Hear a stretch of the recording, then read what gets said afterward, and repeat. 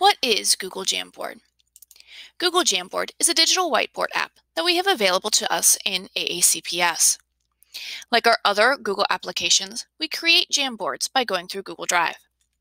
To do this, go to Drive and go to the New button in the upper left-hand corner. From here, select More, and then select Jamboard. Just like our other Google applications, Jamboards will save automatically for us, so it's important to go into the upper left-hand corner and go ahead and give that Jamboard a name. You will notice that it's a very simple interface. There aren't a whole lot of tools over here on the left or a whole lot of menu options. This makes it ideal for teaching students live using this in Google Meet. There aren't a whole lot of distractions.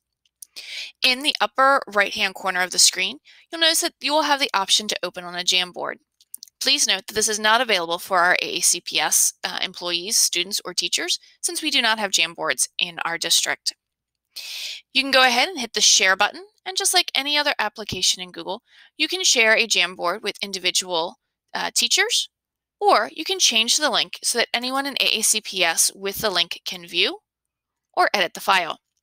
This is a great option if you plan on using Jamboard Live with students in a Google Meet.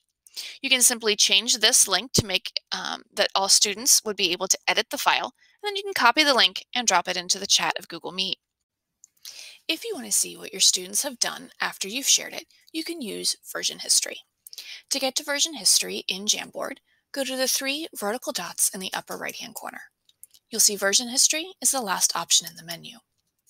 This will then open a toolbar over on the right-hand side, where it lists the date that changes have been made to the Jamboard.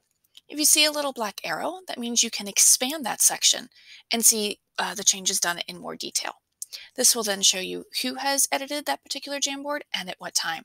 You can also click to see what those changes were.